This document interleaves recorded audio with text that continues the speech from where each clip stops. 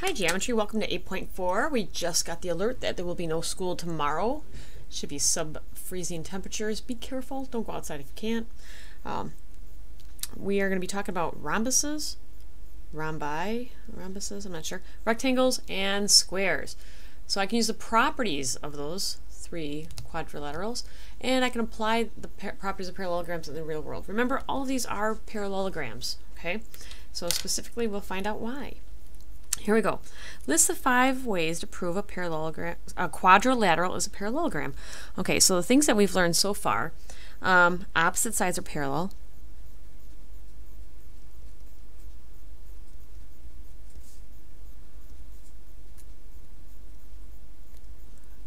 Parallel. Okay. Opposite sides are congruent.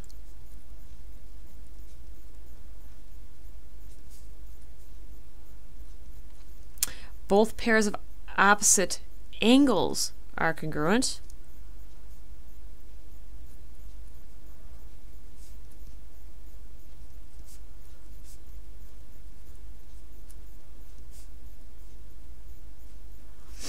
Diagonals bisect each other.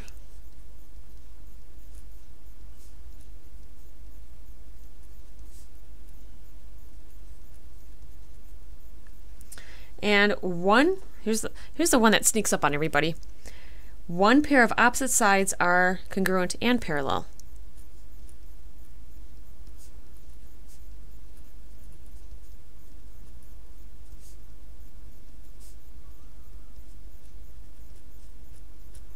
All right, so that's the one that people usually don't remember, but focus on it. All right, here we go. Find x in the parallelogram. So if I know this is a parallelogram, I know the diagonals bisect each other. So if they bisect each other, these two are equal. So set them equal to each other and solve for x. Let's subtract 2x on both sides and add 32 to both sides. Divide both sides by 3. This only said find x. Got to be careful. Sometimes the directions will say find the length of the whole diagonal. So gotta figure that out. All right, corollaries. I always thought these are silly, but they need to be pointed out. Okay, so here's our rhombus. A quadrilateral is a rhombus. Okay, I usually abbreviate if and only if like this. And it also means that the converse is true. If and only if it has, oh, I didn't see that, 4 congruent sides. There we go. Basically, this is a slanted square.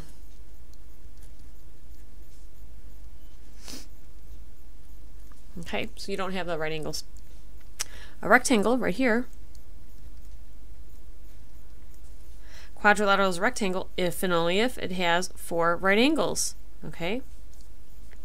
ABCD is a rectangle if and only if the angles are right angles. So actually I should be labeling these, right? Here. Maybe I'll label that for your notes. Oh, what happened there? So you won't have to. Okay, and here's our square. If you notice that these have become a little bit more specific.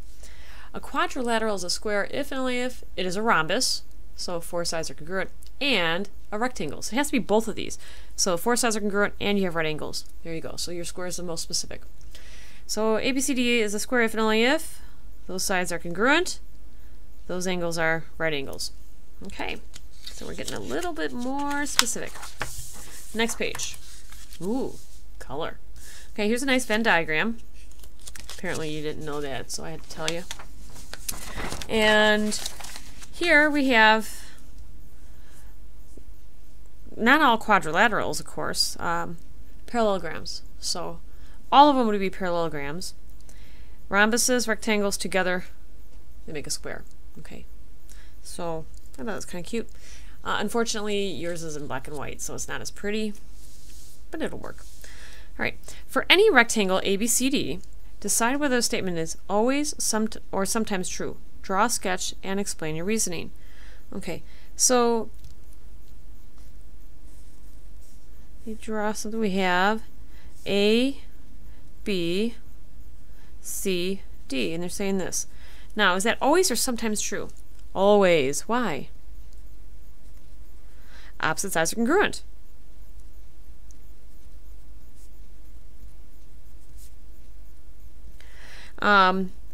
And all rectangles are parallelograms.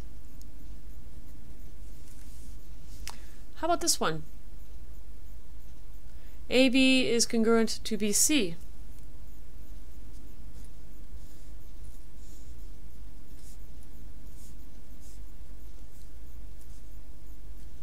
Sometimes. Okay, because you can have a elongated rectangle, but these would only be incongruent if it was a square. But you could say not all rectangles are squares.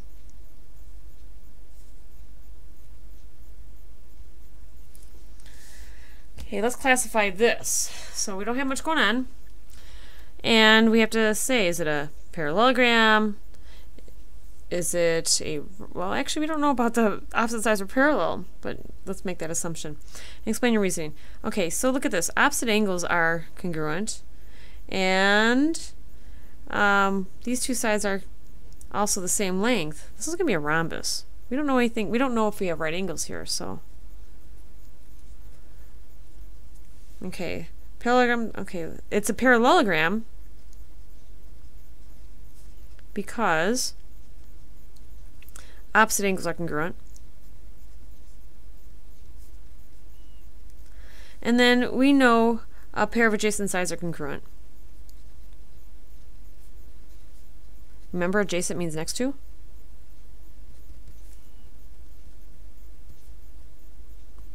You can tell they're going to have some proofs in this section. Alright. Next page. Yeah, actually the pages are taken up mostly by theorems. And I have the pictures in order for each one. Okay.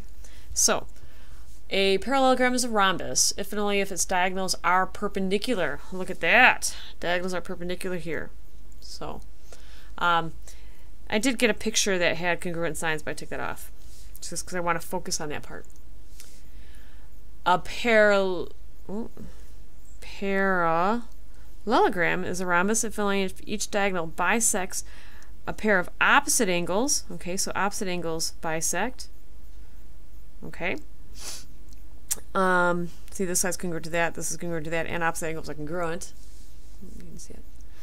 Let's see here. So rhombus ABCD is a rhombus if and only if AC bisects these two angles and BD. I should label these.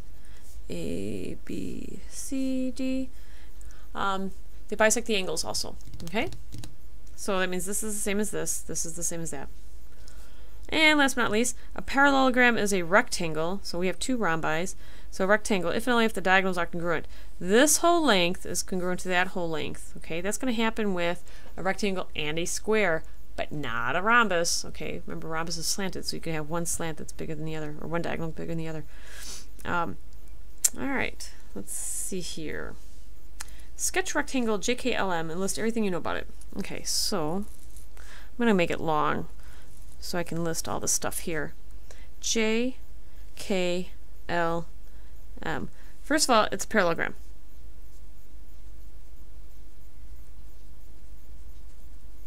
What does that mean? Opposite sides are parallel. We have 4 right angles. Okay, so let's put those in there. Opposite sides are congruent.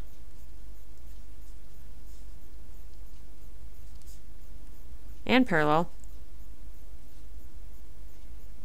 I'm just gonna, oh well, it's better.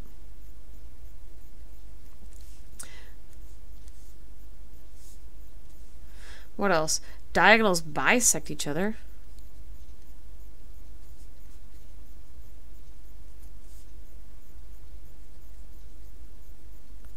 And the diagonals are congruent. Okay, let me kind of draw that. Wish I had my ruler with me.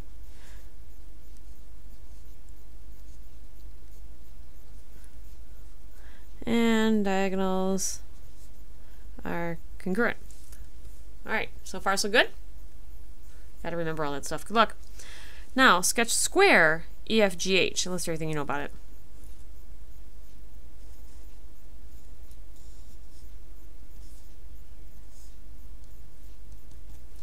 Okay, so we have all of the information about the rectangles.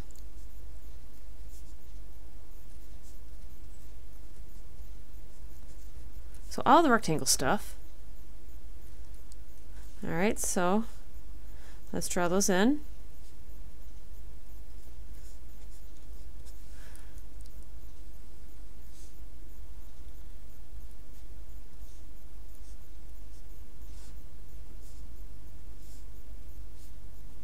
Okay, did I get them all? But we have one additional thing. Diagonals are perpendicular. Just like a rhombus. So why does a square and a rhombus have perpendicular diagonals, but the rectangle does not? It's because they have the same length sides. Okay, all four sides are the same length. So that does it. And also, the diagonals bisect these angles. That is not the case with the rectangle. Okay, if you look, that angle's a little bit smaller than that one. All right, let's write that down. Diagonals bisect opposite angles.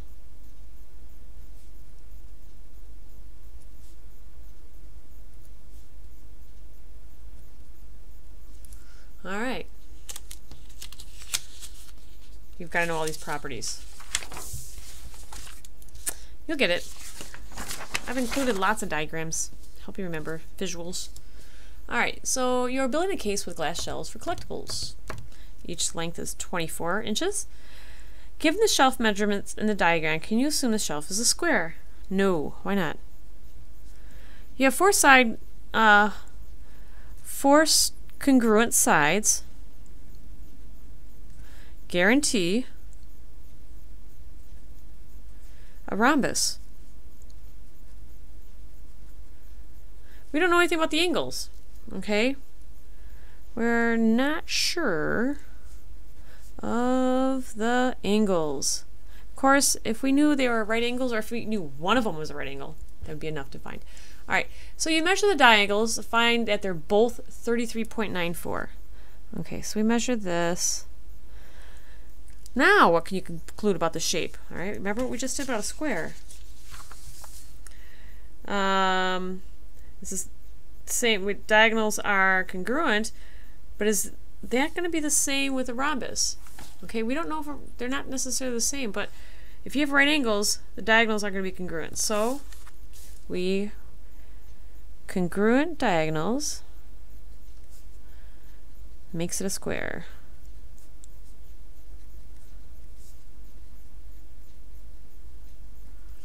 Okay, so here's a nice little pretty diagram. I did it in color, so I don't know if you wanted to kind of do it in color for you. Parallelogram has all this stuff. A rhombus will have the same as above, 1 through 4, and then this.